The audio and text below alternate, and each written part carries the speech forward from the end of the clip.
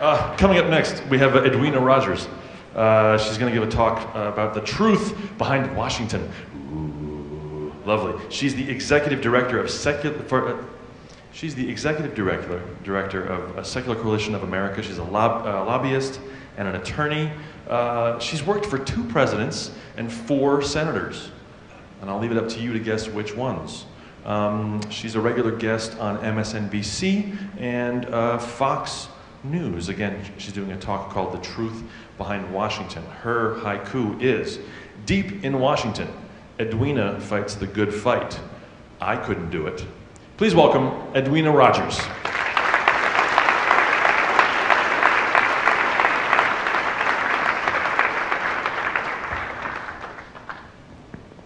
Thank you, everybody. Okay, so we're going to have the truth according to Washington, and I'm going to make it a little bit entertaining, which is unusual when you're talking about politics. So, as you were told, I'm Edwina Rogers, and I'm the Executive Director for the Secular Coalition for America. And I've been in this position for approximately 1 year. So we're going to start off with something very interesting. We will have a fairy tale.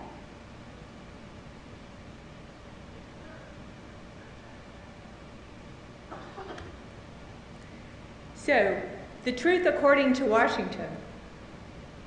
A fairy tale.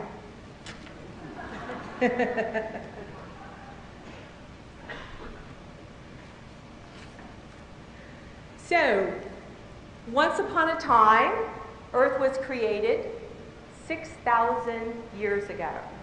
Have you heard that before?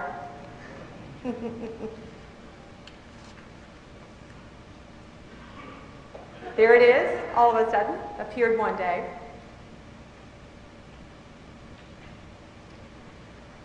And then our next slide here, there's a quote. It says, "I want Louisiana to be a place where teachers can use an evangelical curriculum that teaches that humans walked alongside dinosaurs 6,000 years ago." And you see there, who is that? Bobby Jindal, the current governor of Louisiana.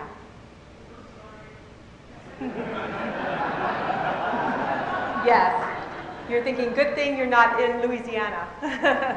There you have the human being chased by the dinosaur. All right, so who do we have next? Let's see. This is all very entertaining.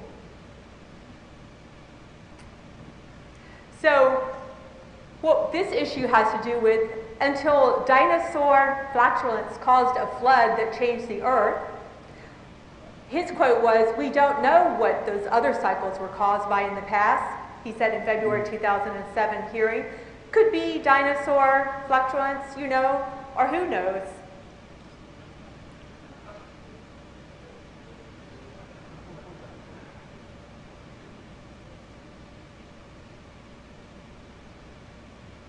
We'll see what the dinosaur does here.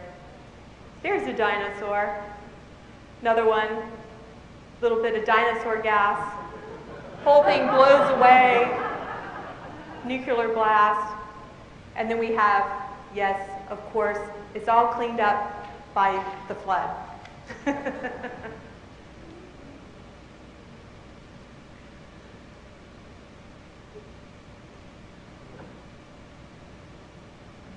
Lucky Noah made a boat. There's the ark, dropped down, large enough to save creatures responsible for this gas-induced flood. So we have here a quote from the Texas State Board of Education member Don McLeroy, and he said there was a room on there for brontosaurus, that they were included at that time. There we go. And then, of course, he's going to need a mate. There you see. She's got lipstick on.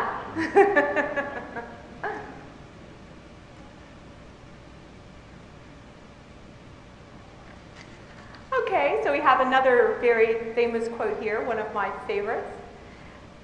This one says, Even though the dinosaurs are now gone, we humans can use all the resources we like because a new flood can just fix it all.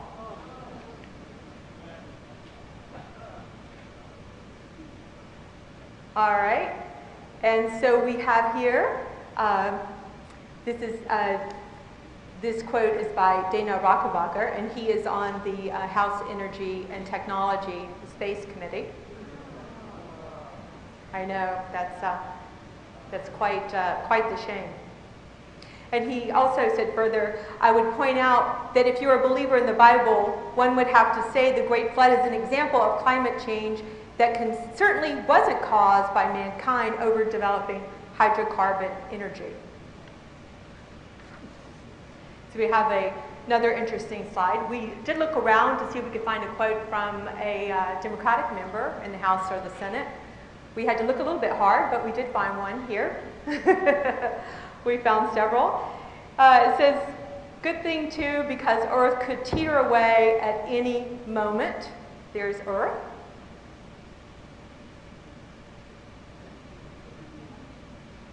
And this quote here is by Hank Johnson. And he basically said, my fear is that the whole island, he's talking about increasing the size of the military in Guam, would become so overly populated that it would tip over and capsize. So there you have Guam tipping over because too many military personnel have been stationed there in Guam, and it's sliding into the Pacific Ocean. So that's the end of our fairy tale, but you know, let's get serious here.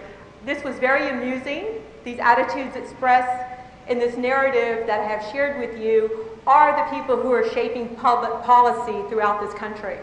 The government that put a man on the moon has been replaced with leaders that seem to lack even the most basic understanding of how this world works.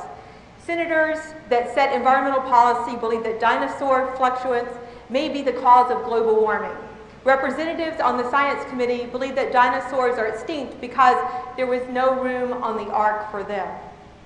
When we vote for our public officials, we do so believing that they are qualified, informed, and responsible enough to make sound decisions based on facts. But logic on the Hill is more often based on opinion, it's based on religion, and the most vocal demographic at any given time. In my 25 years as a lobbyist in Washington, I've seen it all and I've heard even more. From education to social policy, I've heard the truth according to Washington, and their truth just doesn't add up. The Secular Coalition for America represents 85% of the Americans that believe the Earth is more than 6,000 years old.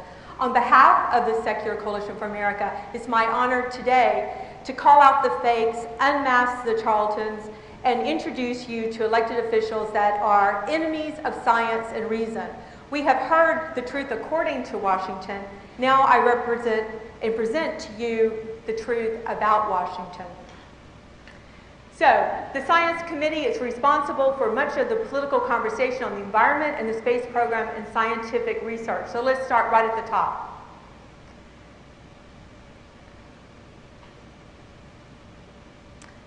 So here we have Ralph Hall. He's former chairman of the Science Committee. He doesn't believe that 97% of climate scientists with their research that suggests that human activity is causing global warming. When asked about global warming, Hall responded, I've had people tell me if we had all the money in the world and put it in Texas Stadium, people couldn't change nature's future one iota. He also said that according to the BP oil spill in 2010, his quote was, the BP oil spill could not dampen my enthusiasm for offshore drilling. The oil spill in the Gulf of Mexico is a tremendous blossoming energy flower. Next we have Jim Sensenbrenner. He's a Republican from Wisconsin. And he has a quote here. He says, I personally believe that solar flares are more responsible for climate cycles than anything that human beings do.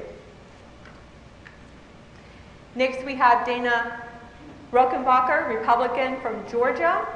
And at a congressional hearing, he suggested that global warming is actually caused by trees. And he had a quote here. It says that, "Is there some thought being given to subsidizing the clearing of rainforests in order for some countries to eliminate that production of greenhouse gases?"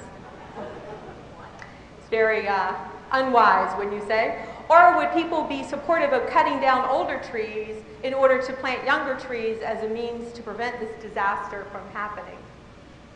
Was the second half of his quote. We have here a Republican from Washington, Ed Orcutt. He claimed you would be giving off more CO2 if you're riding a bike than driving a car. That's pretty shocking.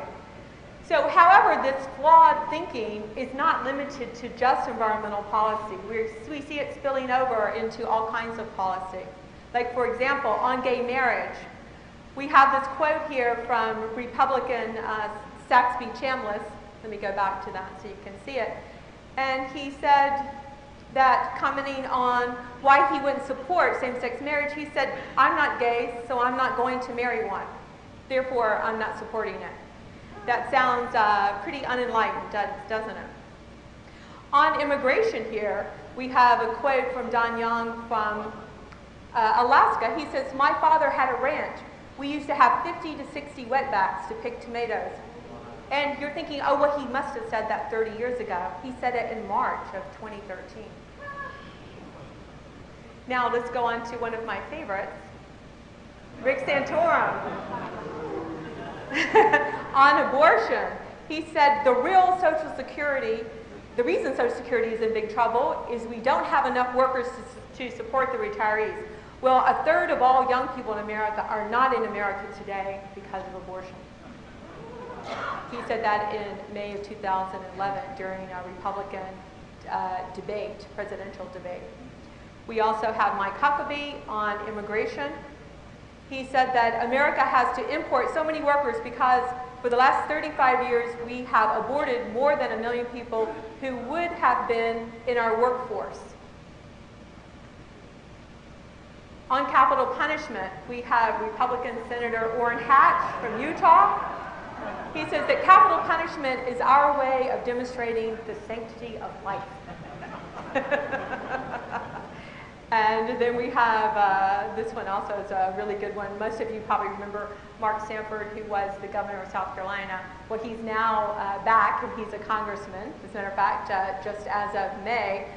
He says that there are real chinks in the armor of evolution being the only way we came about. The idea of there being a little mud hole and 2 mosquitoes getting together, and the next thing you know, we have a human being, is completely at odds with, one of the laws of thermodynamics, which is the law of, in essence, destruction.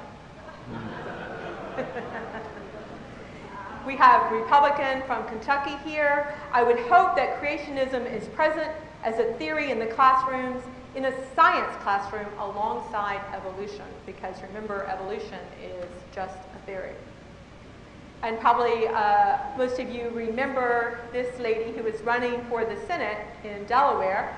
She said, well, creationism in essence is believing that the world began as the Bible in Genesis says, that God created the earth in 6 days, 6 24-hour periods, and there is just as much, if not more, evidence supporting that. I think she's best known for dabbling in witchcraft. And we have here a gentleman who serves on the United States House of Committee, the House Committee on Science, Space, and Technology. And he came out with this quote just about a year ago. All that stuff I was taught about evolution and embryology and the Big Bang Theory, all that is lies straight from the pit of hell. And it's lies to try to keep me and all the folks who were taught that from understanding that they need a savior. This is Paul Brown of Georgia, who's currently serving on that committee. The current chair, Lamar Smith, is Christian Scientist, and so there you have it. And so next we have on to reproductive rights issues. We've got a Republican from North Carolina, Virginia Fox, here. She said, there's no more scientific fact then that abstinence is the only way to prevent STDs and pregnancy. And then, of course, my favorite one here is the current governor of South Carolina. Women don't care about contraception, said Nikki Haley, who's the current governor of South Carolina. Good thing we don't live there. Oh, and this one unfortunately did in Congressman Aiken, but he said, first of all, from what I understand from doctors, pregnancy from rape is really rare, Aiken said. If it's a legitimate rape, the female body has ways to try to shut that whole thing down. Remember him, he was running for the Senate in Missouri last year and was a member of Congress. So those are the problems. Now, here we are, we're in Washington, we're in all 50 states, and we are certainly trying to combat that. We've got a list here, you can see on the screens, of bills that we're currently fighting. Equal protection rights for fetuses, abstinence only, money for abstinence only, and not properly correct sex education. Vaccine research trying to prove that is causing autism, for example. And we have some successes on the federal side. You can see here that we've been able to do a few things. We've been able to beat back the religious exemptions in the Employment Non-Discrimination Act. We're trying to get non-theist chaplains in the military, prevent religious privileging in the tax code, and school vouchers where money is going off to religious schools, federal taxpayer dollars. So we're working on health and safety issues. We're all over education issues, which has a lot to do with creationism versus evolution. We are very involved in discrimination issues, which would be marriage equality and things of that nature.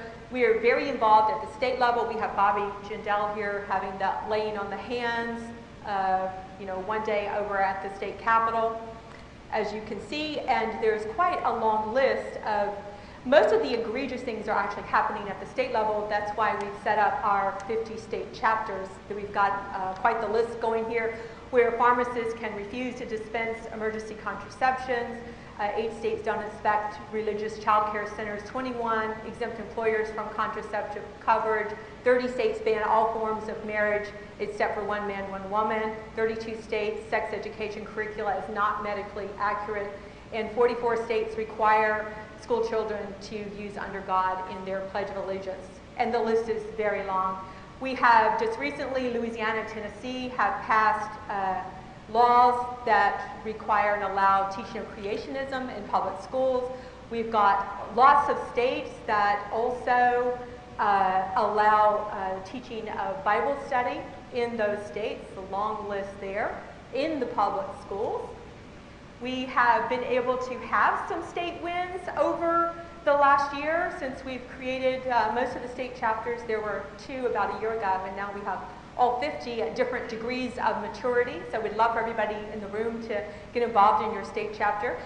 For example, in North Carolina, they introduced a bill to allow North Carolina to declare their official religion. And anybody want to guess what it was going to be? Southern Baptist.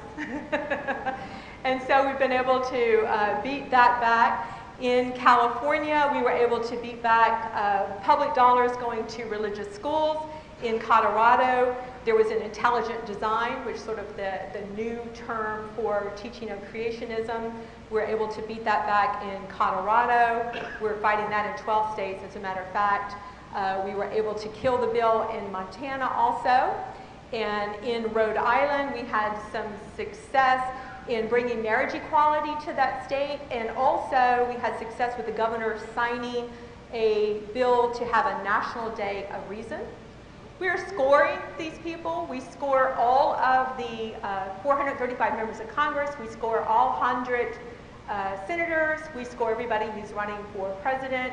And this year we're scoring all the state elections, but fortunately for us and my staff, there are only 2. We've got Virginia and New Jersey. Next year, of course, there'll be many states that are having the state elections. So we'll be coming out with those scorecards and being very active in those 2 states come September. And we're looking for states where they're basing, we're looking for elected officials that base their public policy decisions on reason and science and not base it on their own personal religious beliefs or pseudoscience. And so how do we do this? We, Secular Coalition for America, we work to unify the movement. We work to facilitate the coordination within the movement among mainly the other national organizations. And so every Thursday at noon, you can find us all on the phone for 30 minutes, and we're going over what is the White House up to in Congress, all the secular events and the news, what's happening internationally with the UN. We give a judicial update. Also, we go over the state chapters. Any new research that helps us make our case, of course, is something that we're very focused on, and expanding the coalition. And then also making sure that we're involved in charity work. We have a new guide that's going to be coming out in September that will be most helpful and will very much help us to turn around this trend that we just went over.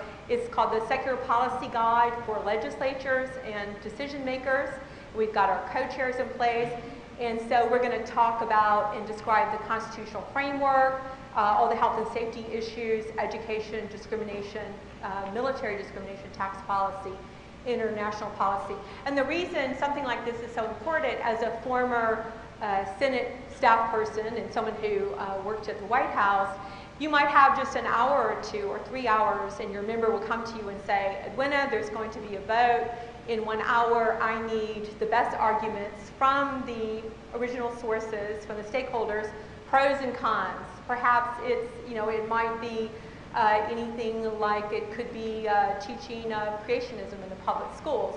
So we've been at a disadvantage because in the past, our side of the story hasn't been really accessible. So it's going to be very accessible, searchable, electronic, sent to all the staff for every senator, congressman in all states, and also at the national level. So we're very pleased to be coming out with this document in September. We offer all types of other resources. I talked about the call. We have a national secular calendar. We do legislative tracking. We have that at the national level in all 50 states. We mentioned the scorecards. We're also working on a very aggressive outreach program for women and minorities.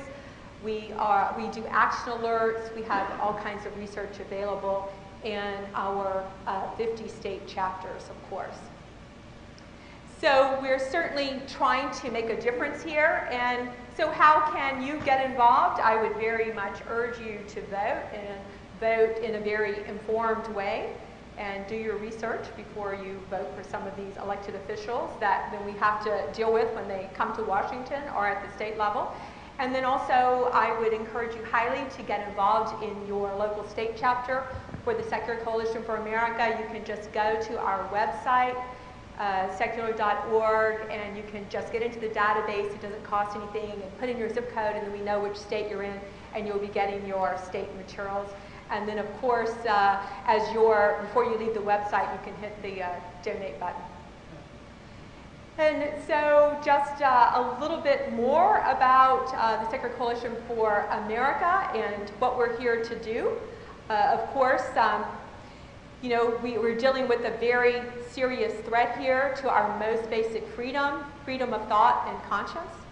And so I would like for everyone in the room to please stop being what I would call a polite extremist. By doing nothing, you're being very polite, and you're allowing the extremists to come over. So please consider joining the Secular Coalition for America and take back America. And so here we have my information, our contact information. We have a table right out front where you can stop by and you can sign up to get into our database, or you can go to our website. We've got keychains and other giveaways and all kinds of information. And I am the one who's standing in between everyone in this room and lunch.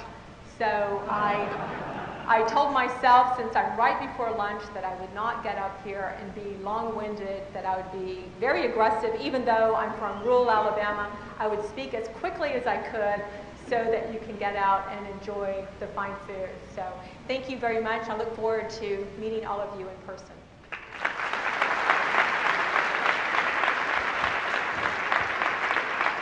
Thank you so much, Edwina Rogers. Edwina Rogers.